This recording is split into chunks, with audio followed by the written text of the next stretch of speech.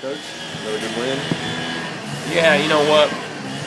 We made it kind of tough on ourselves. We had, runners bases loaded, one out one time, and second, third, and didn't cash in, and kind of could have separated that thing and made it a little bit easier on ourselves. But Mike kept making pitches, and then Gabe came in behind him and did a good job. And then we played bad defense early in the outfield, and then made two nice plays to make in the ninth inning. So.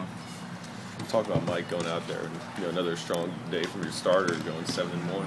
Yeah, you know what, we're hoping his last relief outing was really good. We're hoping he'd go out there and have some of the same stuff that he did. And it really didn't have a very good breaking ball, but his fastball was pretty good, and so gave us a chance and got deep in the game.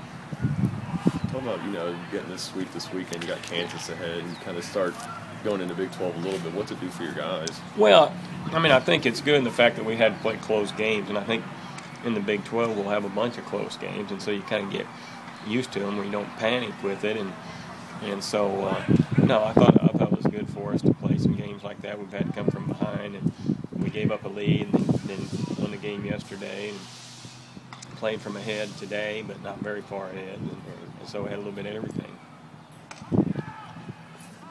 Appreciate it, Coach.